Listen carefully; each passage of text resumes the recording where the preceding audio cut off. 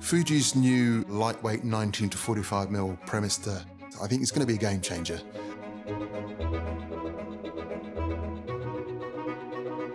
As a camera operator, particularly operating things like Steadicam and gimbals, with full-frame cameras, everything gets heavier, bigger. That includes lenses. And this particular lens, it's relatively small and relatively light.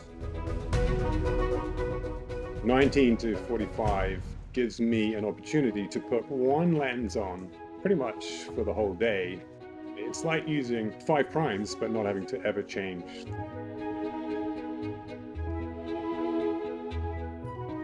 How can we maximize the storytelling with that one lens? When you go to large format, you're always a little conscious that there's going to be too much detail, too much information that's going to detract from the storytelling that might reveal something of the skin. This lens doesn't have that. It's just beautifully rendered. I did this deliberately with natural light so the lens would show us all its characteristics. It's the most difficult situation for any lens when you're shooting indoors against the light. The coating of this lens is absolutely stunning. The T-stop on the Premista is at a really sweet spot. It's at the 2.9, especially with the large format. It feels like a 2. Wherever we wanted to be on the lens, it just felt like a prime.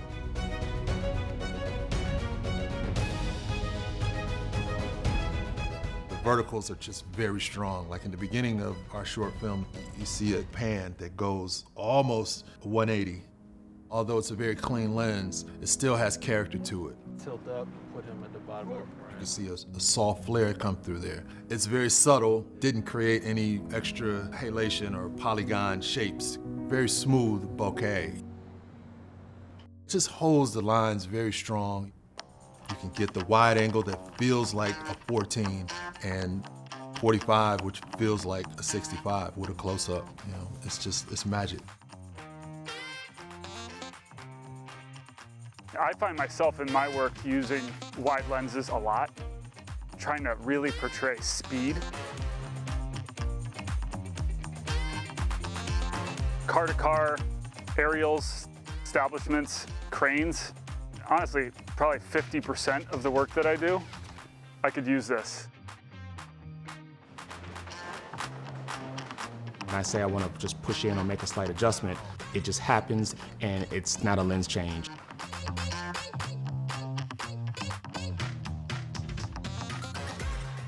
It's really nice when you don't have to change lenses for different setups.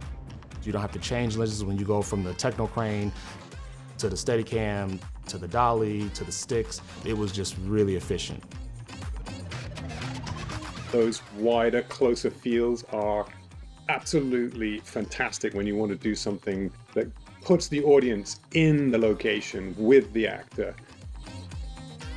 Finally, we're getting zooms that can do the job on a full frame sensor that look amazing, and it's not going to break my back.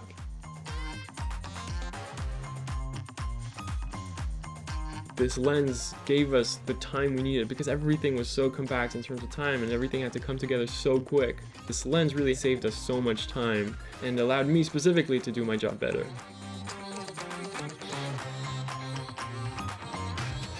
Coming from a background of having used the Premiere range, this was something that matches so beautifully to the quality that Fuji have been maintaining in recent years.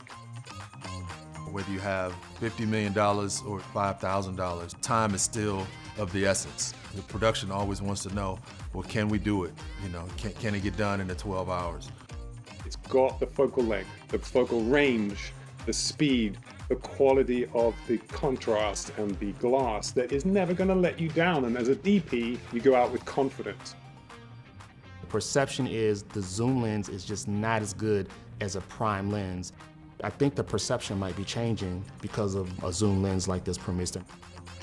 I can stay on that zoom all day, all week, all episode. If you're using other lenses from the Premista range, this lens will cut in perfectly.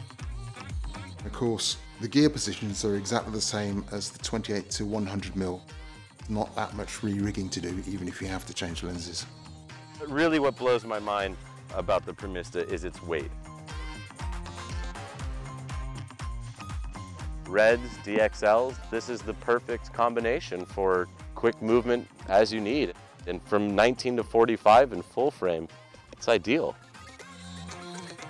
This is going to be the lens to go to. It's the perfect little zoom you need.